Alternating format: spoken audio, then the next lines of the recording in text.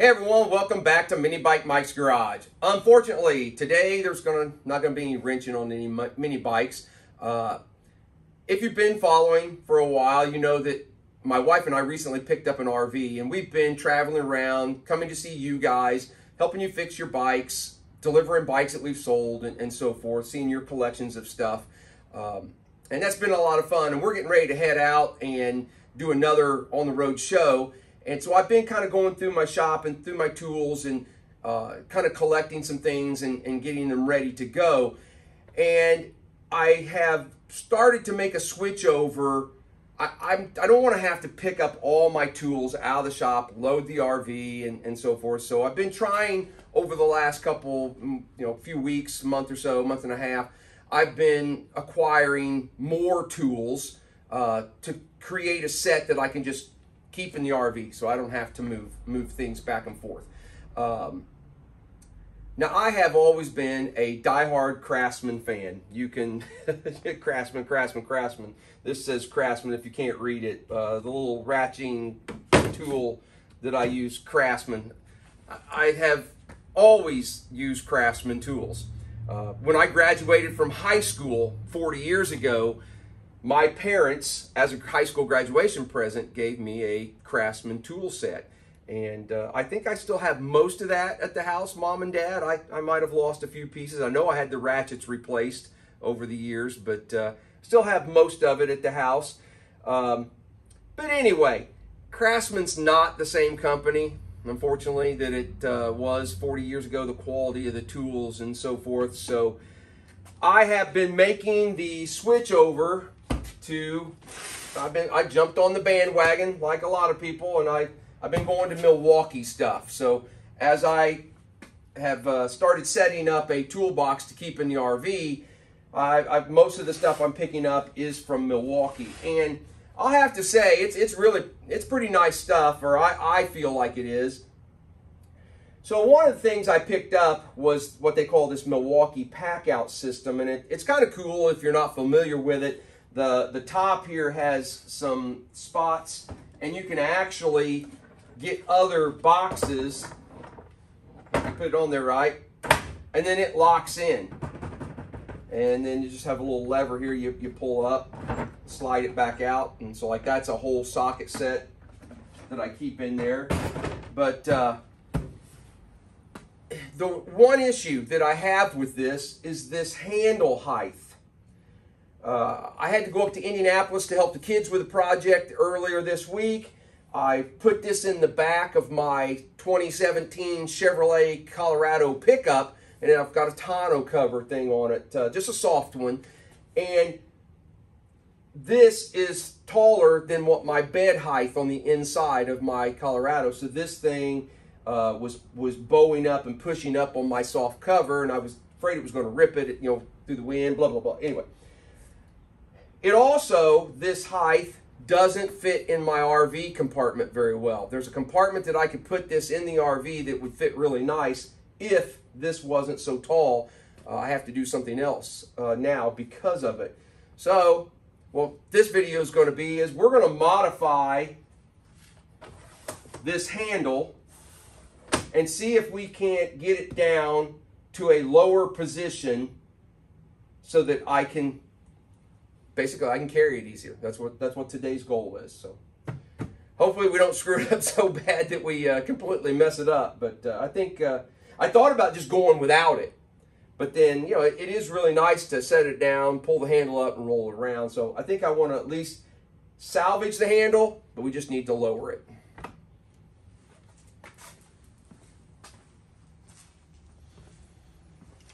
All right, so here's what we're working with.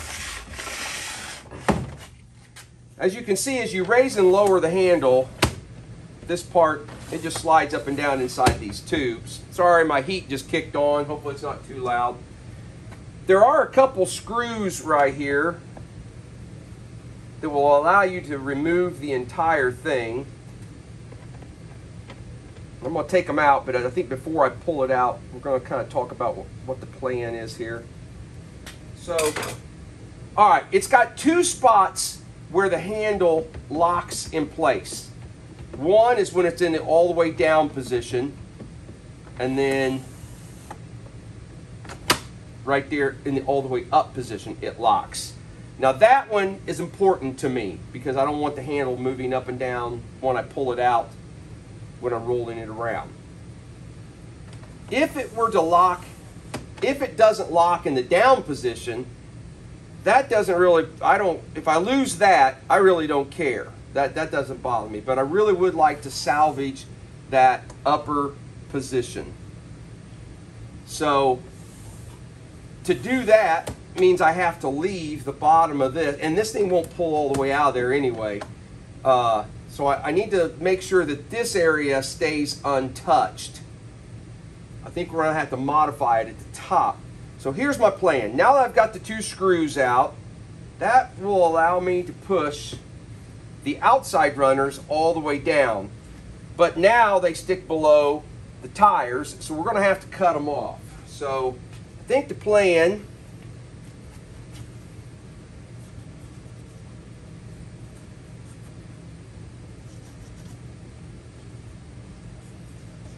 is to cut those off there. Then the handle up here has 2 screws on each side that I believe this red handle will come out of there.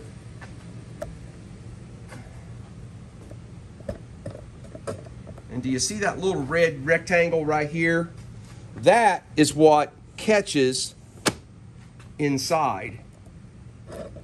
This thing is obviously spring loaded, and when it gets down to that little rectangle, they pop in, and that's the same thing that happens here on the bottom. So I think when we take these screws out and pull this out, cut this off, put it back in there. I think we could probably take a little Dremel or something and recut these rectangles and actually get it to probably lock in at the bottom too. But the first thing I'm going to do is pull the whole thing out of there and cut it off where I just put those lines on the bottom. So I'm going to take it into the other shop, and we'll need to make sure that this is pulled out of there so we don't cut the whole thing off. I'm going to take it into the shop, cut off wheel, and cut those off, and hopefully I don't mess it all up. All right, step number 1 is done. I've cut these 2 pieces off. Now obviously I'll have to go back and drill some holes to keep this all in there. And I realize somebody's probably going to say, well, your handle's not going to be very tall now when you get done. Yes, I'm aware of that. That we're not going to go up very high.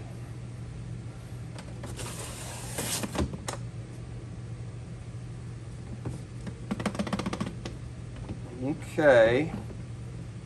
So it looks like we now stick below that about, and it could come down below it. Actually, no, we don't want it to come down below it. Okay, hang on a second. I got to stop and think here. All right. Yeah, we don't want this to fall. These pieces here, we don't want them to fall out of the bottom, apparently. Get up in there. Oh, there we go. Okay, let's try this again.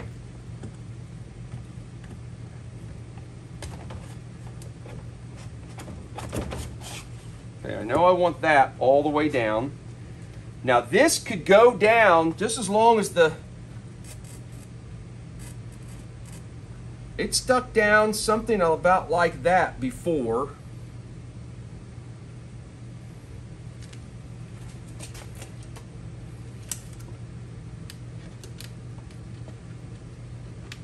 So if we cut 4.5 inches off of the top of this, we should be able to lower that handle down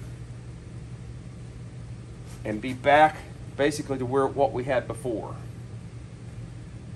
Let's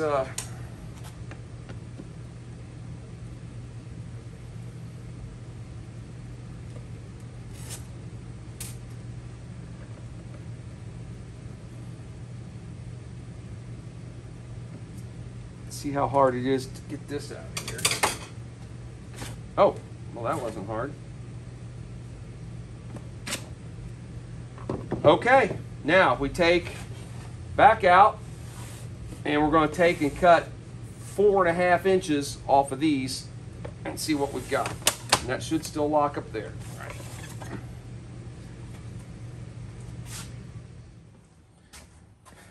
All right, so trimmed off the top.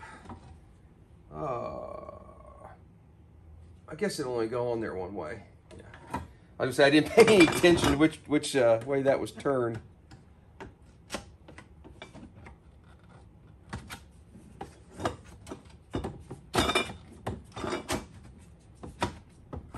Oh yeah, that doesn't look too bad. So then it goes.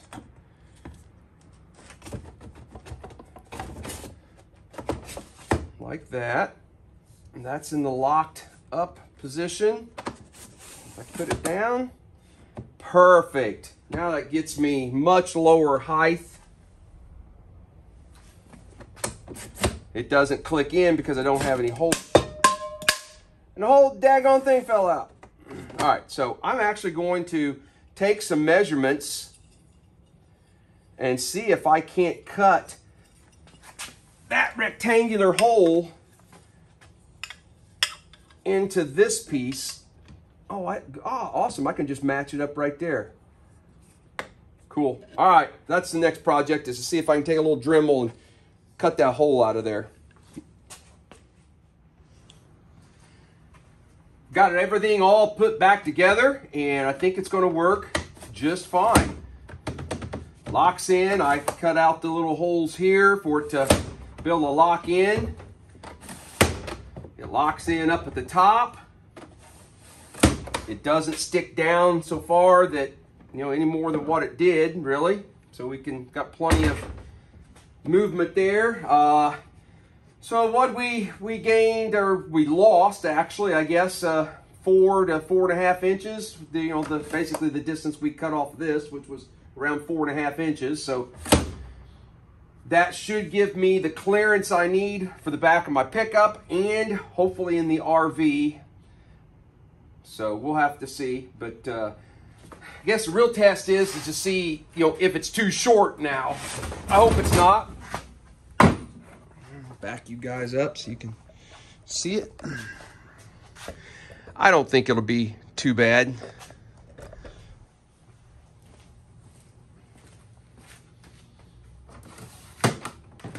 Locked in. Yep.